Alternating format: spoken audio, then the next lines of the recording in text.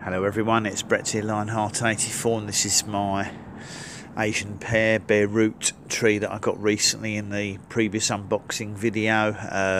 The variety is 20th century or Nijisseiki, and we're just doing a quick bare root potting up and treatment video today. And basically what I normally do myself and recommend doing is putting the trees into a bucket of water, the bare root trees, to soak for at least a couple of hours. You can do it overnight if you want, actually, but as it's particularly cold at the moment, probably doing it overnight wouldn't be a particularly good idea because it could get frozen, the water, which might damage the roots or stems. So I've put this into slightly tepid water.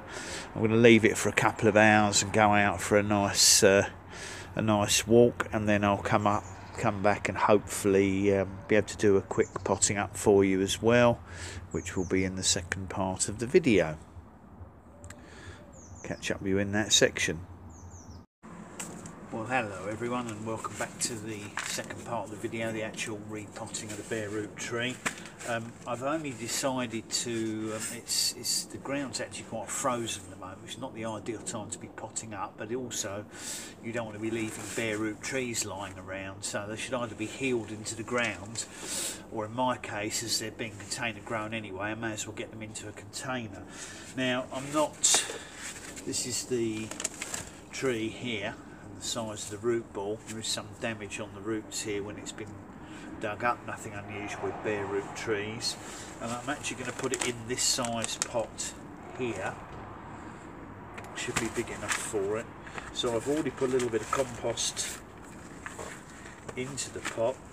I'm not planning to stake the plant. Now, it could go into a larger container, but I've decided that just for the 1 year that I think it'd be better off to be in a smaller container just to get it going. So what I've basically done is taken a bit of pre-mixed compost that I've got, added some bark to it for drainage, and I've also put some granular fertiliser in, and I'm going to add as well around the roots this root grow, which is a mycorrhizal fungi. I don't know if it goes back out of date at all. I've had this for quite a long time, but I can't see it doing any harm putting it in the soil. You just basically sprinkle it around the new roots. Let's see if I can show you what it looks like.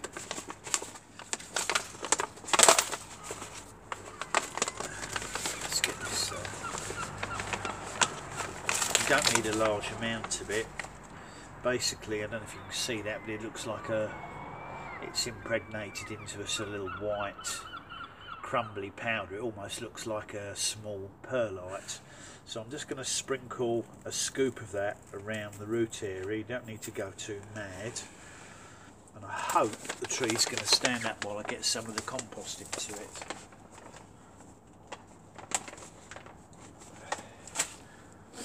Everything's pretty frozen around here, so it's not easy to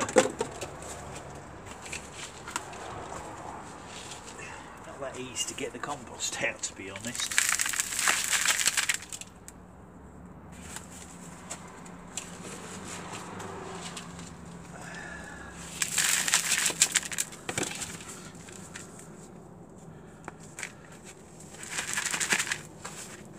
I just happen to have a pot this size, so it should do fine.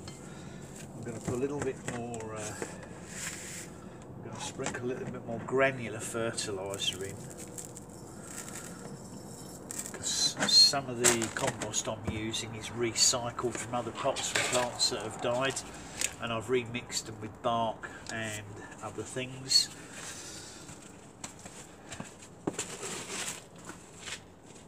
So it'll do it some good, having some granular fertiliser in there should revitalise it. I have added, as I said, bark and perlite into this to give it a little bit more drainage and make it breathe well, although it's not so much of a problem with these hardy fruit trees as it is with the more tropical ones that do suffer from root problems.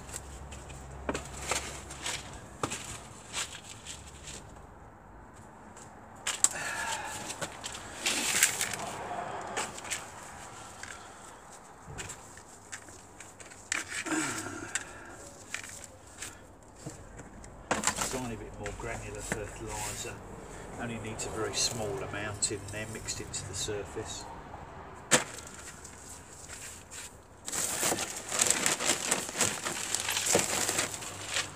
I'm actually going to finish this off with a bit of bark on top just to insulate the roots and keep any weed seedlings down.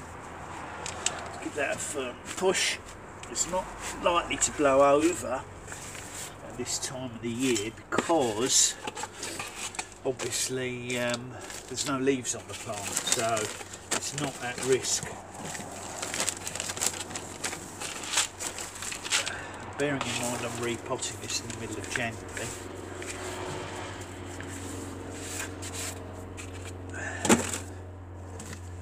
So that's job done. Unfortunately I've only got one tree to plot up.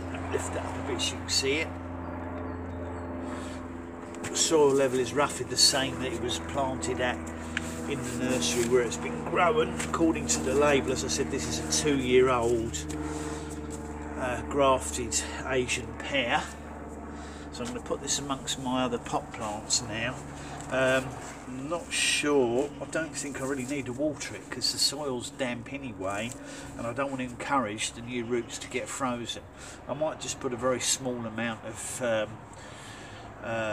hand sort of cold water from the tap in the kitchen rather than the hose pipe outside, because the water I've actually got outside here is frozen, which is not ideal. But bear in mind I've soaked the roots for a couple of hours, 2 or 3 hours first, so they should be well hydrated. So as I can probably expect, we're going to be getting frost and possibly rain in the next week or so.